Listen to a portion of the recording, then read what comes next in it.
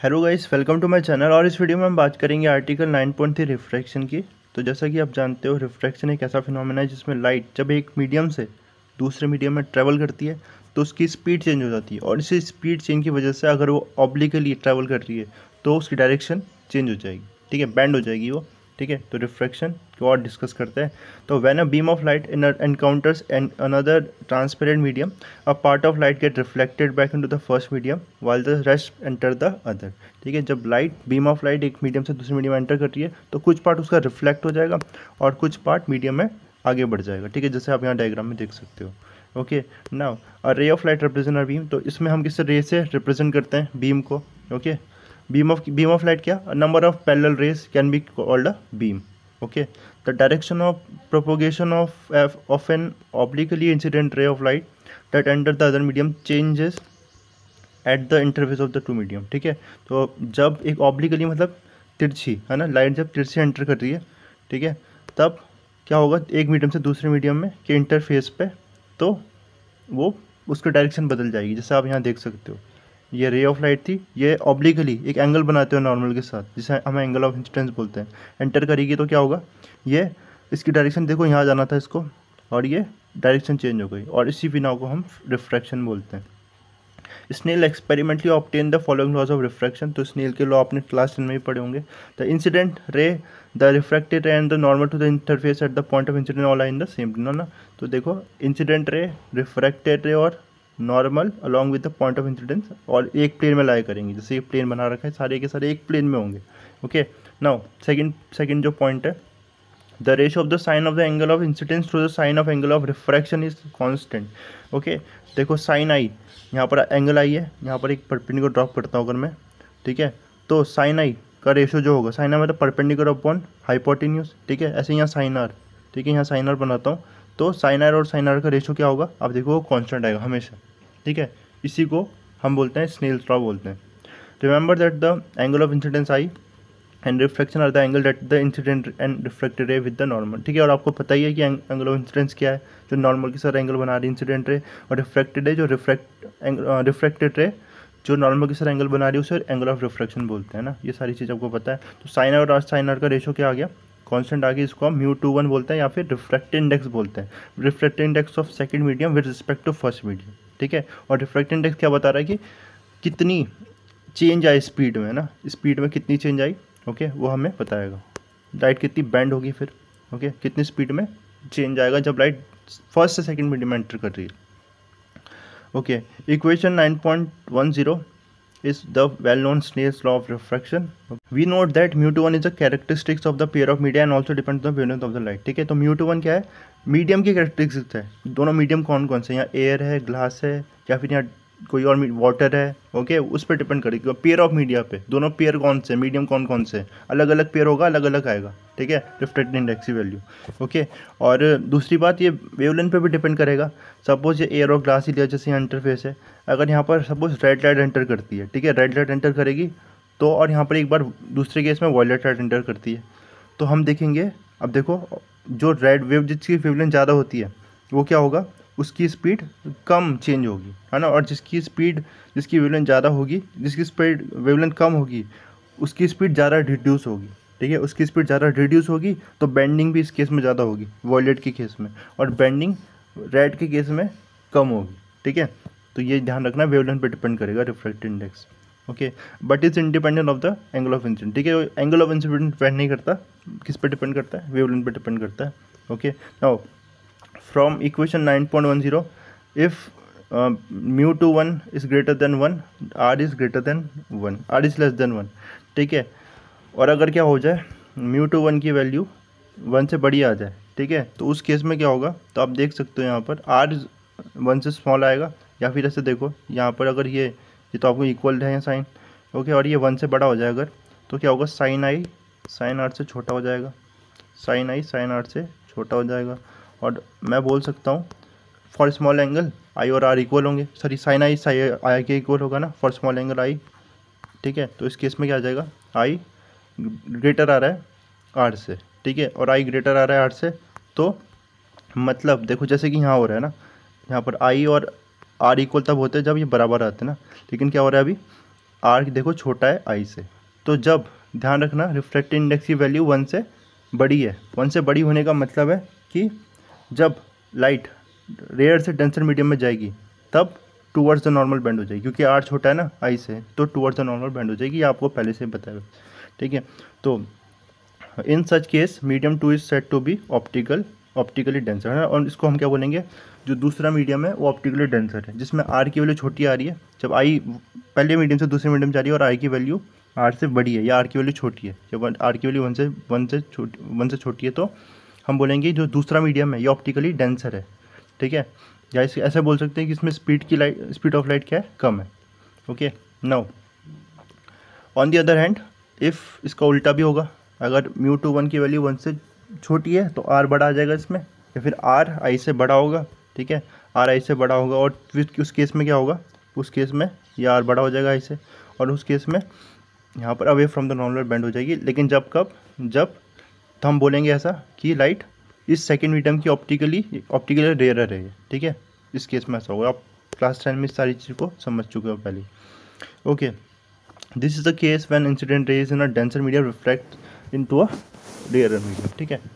I hope ये बात समझ में आ गई होगी। Okay, now optically density should not be confused with mass density, which is mass per unit volume. It is possible that mass density of an optically denser medium may be less than that of a optically rare medium, ठीक है। तो mass density और optically density अलग अलग चीज़ है, ठीक है। इसका एग्जांपल ये है कि जैसे टर्पेंटाइन एंड वाटर, ओके, तो water mass density of turpentine is less than that of water but is optically density higher, ठीक है। तो ऐसा ज़रूरी नहीं है कि किसी मीडियम की अगर मास डेंसिटी ज़्यादा है तो ऑप्टिकली डेंसिटी भी ज़्यादा होगी। जैसे कि टर्पेंटाइन की क्या होती है, मास डेंसिटी वाटर से क्या है, कम है, लेकिन ऑप्टिकली डेंसिटी ज़्यादा है, ठीक है। इसकी जो नॉर्मल हम डेंसिटी की बात करें, मास पर यूनिट वॉल्यूम, वो तो कम है इसका टर्पेंटाइन का, ठीक है, लेकिन इसमें ऑप्टिकली डेंसिटी ज़्यादा है। मतलब जब लाइट टर्पेंटाइन से किस में एंटर करेगी, वाटर में एंटर करेगी, ठीक है, तो bend away from the normal हो जाएगी ना। If μ21 is the refractive index of medium 2 with respect to medium 1 and μ12 the refractive index of medium 1 with respect to medium 2, then it should be clear that μ12 is equal to 1 upon μ21, ठीक है। तो ये relation कैसे hold होगा, देखो अगर इस medium से जिस मीडियम में जा रहा है 1 से 2 में, ये पहला मीडियम है जिसमें, तो हम क्या बोलेंगे, refractive index of 2 with respect to 1 is what, sign I upon sine are भी बोल सकते हैं, ओके, उससे भी हो सकता है, और v1 अपॉन v2 से भी कर सकते हैं, है ना। जो वेलोसिटी का रेशियो होगा, velocity of speed of light in first medium upon speed of light in second medium, ठीक है, ये भी रिफ्रैक्टिव इंडेक्स के इक्वल होता है, ओके। और μ12 मतलब जब लाइट पहले मीडियम से दूसरे मीडियम से पहले मीडियम में एंटर कर रही है, इसके उल्टा, ठीक है, तब क्या होगा, अगेन फिर से अब क्या आएगा, v2 अपॉन v1, मतलब दूसरे मीडियम में क्या स्पीड थी लाइट की, पहले मीडियम में क्या स्पीड थी, ठीक है। अब क्या करो इन दोनों को, अब देखो क्या आया, इसको देखते हैं। ओके, नाउ μ21 तो आया v1 अपॉन v2, ओके, और μ12 क्या आया, μ1 with respect to v2 upon v1। तो आप देख सकते हो कि ये जो इसकी जगह मैं v2 अपॉन v1 की जगह रख देता हूँ, μ12 रख देता हूँ, ठीक है। तो क्या आ जाएगा, यहाँ से क्लियरली आ जाएगा μ21 1 अपॉन μ12, ठीक है। तो ये रिलेशन आ गया इनके बीच में, okay. Now it also follows that if μ32 is the refractive index of medium 3 with respect to medium 2, then μ32 is equal to μ31 times μ12, where μ31 is the refractive index of medium 3 with respect to medium 1, okay. तो देखो इसको, ये relation भी आ जाएगा अगर तीसरा medium भी एक, ठीक है, तो दूसरे का तीसरे के थर्ड मीडियम का दूसरे के रिस्पेक्ट में रिफ्रैक्टिव इंडेक्स कितना होगा। तो देखो सबसे पहले इसको देखते हैं, μ31 को मैं क्या लिख सकता हूँ, μ31 को ऐसे लिख सकता हूँ, μ3 with respect to vacuum, okay, जिसे हम एब्सोल्यूट रिफ्रैक्टिव इंडेक्स बोलते हैं, और उसके नीचे μ1 with respect to vacuum, okay, ये लिख सकते हैं ऐसे, ये ध्यान रखना, इसको ऐसा लिख सकते हैं, μ31 को μ3 with respect to air and μ1 with respect to air, जिसे बोलते हैं एब्सोल्यूट रिफ्रैक्टिव इंडेक्स, ठीक है, इनटू μ12 क्या आ जाएगा, देखो ऐसे ही μ1 refractive index of first with respect to vacuum upon refractive index of second with respect to vacuum, okay, ये कैंसिल आउट हो गया। तो देखो क्या आ गया, μ3 अपॉन μ2, जिसको मैं क्या लिख सकता हूँ अगेन μ32, मतलब refractive index of 3 with respect to 2, इस तरह से आप प्रूव कर सकते हो उसे, ओके। सो ये रिलेशन याद रखना, ठीक है। तो सिंपली ये 3.1 इंटू μ12 हो जाएगा μ32 का वैल्यू। ओके, इन दोनों की अगर रिफ्रैक्टिव इंडेक्स दे रखी है आपको तो मल्टीप्लाई करके आप इसकी रिफ्रैक्टिव इंडेक्स निकाल सकते हो। Okay, now some elementary result based on the laws of refraction follows immediately for a rectangular slab. Refraction takes place at two interfaces, air glass and glass air. It is easily seen from figure 9.9 that R2 is equal to I1, that is the emergent is parallel to the incident ray. Okay, तो आप देखोगे इसमें कि अगर glass की बात करूँ, glass slab की, तो दो जगह रिफ्रैक्शन होगा, एक बार यहाँ पर, एक बार इस फेस में, एयर टू ग्लास जब जा रही है और ग्लास टू एयर जा रही है। इसमें बैंड टूवर्ड द नॉर्मल, इसमें band away from the normal, ठीक है। तो इसमें आप साफ देख सकते हो जो इंसिडेंट लाइट थी, अगर सपोज ये ग्लास नहीं होता तो इस पाथ में एंटर करना था ऐसे, और इस पाथ में ट्रैवल करना था स्ट्रेट, अगर ग्लास नहीं होता तो। ओके, इसलिए डॉटेड से बनाया। ओके, और रिफ्रैक्शन के बाद देखो इस तरह जा रही है, इमर्जेंट रे इधर है, दो बार रिफ्रैक्शन के बाद इधर, तो आप देखोगे ये जो इंसिडेंट लाइट की डायरेक्शन थी और जो इमर्जेंट रे ये पैरेलल है आपस में। ओके, और इससे देखो एक और चीज़ प्रूव हो रही है यहाँ पर, ये कैसे भी प्रूव हो रही है, बिकॉज अगर यहाँ से क्या करूँ मैं, इसको देखो, ये R2 है और ये भी R2 होगा, क्यों, करस्पॉन्डिंग एंगल के देखो पैरेलल है ना दोनों, ये पैरेलल है तो ये कौन से एंगल होंगे, करस्पॉन्डिंग एंगल R2 होगा। ऐसे ये I1, ये I1 क्या, ये I1 नहीं होगा पूरा, बिकॉज ये क्या है, ऑल्टरनेट एंगल बनाएंगे, ठीक है। I1 sorry vertically opposite angle बनाएंगे ना, और वर्टिकली ऑपोजिट बनाएंगे, ये भी I1 हो जाएगा। और क्योंकि ये पैरेलल है दोनों, ये दोनों पैरेलल है, इसलिए I1 और R2 इक्वल होंगे। ओके, तो I1 R2 इक्वल है, और यहाँ पर ये लाइट कौन सी है, कैसी है, पैरेलल है, इंसिडेंट लाइट की डायरेक्शन और जो इमर्जेंट रे की डायरेक्शन पैरेलल है, ठीक है। तो यानी कि कोई भी डेविएशन नहीं हुआ इसमें, है ना। ये डेविएट यहाँ तो कर रही थी लेकिन यहाँ पर डेविएट नहीं कर रही है, लेकिन क्या है, एक उसकी डिस्प्लेसमेंट हो गया इसके पास से, है ना, यहाँ से इधर जाना था और अब जा कहाँ रही, इधर, तो इसे बोलते हैं लेटरल शिफ्ट, जो डिस्प्लेसमेंट हो गया लाइट के पाथ में जब वो ग्लास स्लैब से रिफ्रैक्शन होगा दो बार। Okay, so it is not deviation, but it does suffer lateral displacement shift with respect to the incident ray. Another familiar observation is that the bottom of tank filled with water appear to be raised. ठीक है, तो अगर आप देखोगे जब water field है तो एक टैंक में, तो हमें थोड़ा रेज दिखाई देता है, आपने घर में भी ऑब्जर्व किया होगा इसको, ठीक है। For viewing near the normal direction it can be shown that the apparent depth H1 is real depth H2 divided by refractive index of the medium water. Okay, तो जो इस केस में जो अपरेंट डेप्थ होगी, मतलब जो हमें दिखाई दे रही है ना, जो फील हो रहा है कि इतनी डेप्थ है, वो कितनी होगी, H1 H2, मतलब real depth divided by the refracting index of water. Okay, इसके इक्वल होगा। इसको हम प्रूव कर सकते हैं, लिंक में डिस्क्रिप्शन से दूंगा उस वीडियो को, तो वहाँ देख सकते हो, इसका प्रूफ देखना है तो। ओके, नाउ इसको आप रे डायग्राम से भी समझ सकते हो।